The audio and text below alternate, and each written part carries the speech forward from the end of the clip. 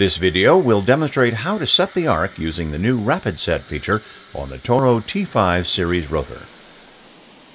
First, to set the right arc edge, simply fast forward the nozzle turret to the right stop and continue turning it in a clockwise direction until the nozzle is aligned with the desired position.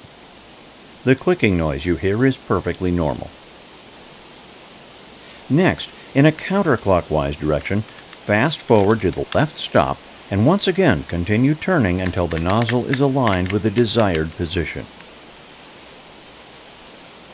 If you need to reduce the arc, fast forward in a clockwise direction to the right stop, then back towards the left stop by the amount of reduction desired. Then turn the nozzle turret back to the right stop to subtract those arc degrees. You have just set the right and left stops with no tools.